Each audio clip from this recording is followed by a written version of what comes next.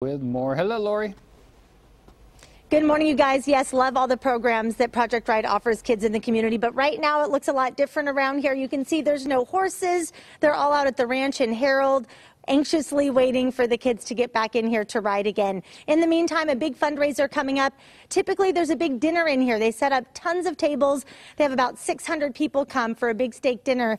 They've switched it to a drive-through because of COVID. So I have Risa, Lauren, and Emily here to talk a little bit about how this is going to look different. You have a big dinner coming up, and people can still buy tickets. Talk about that. Yeah, so you guys can go online to projectride.org and buy tickets there. It's $60 for a family of 4.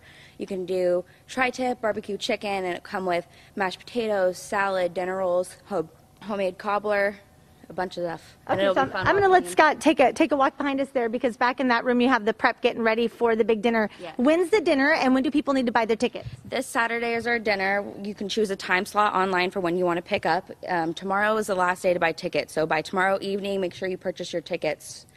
And this fundraiser is really important for you guys. Let's talk a little bit about the programs and how this is going to help fund those things for the kids here.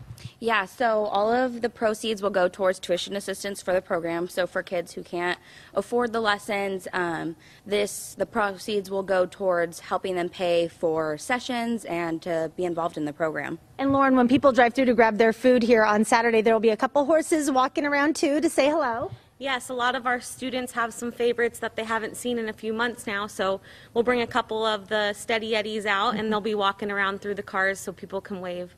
Love it. We'll walk them out on our trail, and people can roll down their windows and wave to them and see all their favorite friends, and we hope they get back here soon. Yeah, hopefully soon. And something really smart they've done as well, if Scott turns around here, that check your change for the kids. Since you're driving through in your car, you know you have all that loose change lying around. Grab it, throw it on into the bucket, and that too will help go to fund the programs here at Project R.I.D.E. I'll send it back to you guys.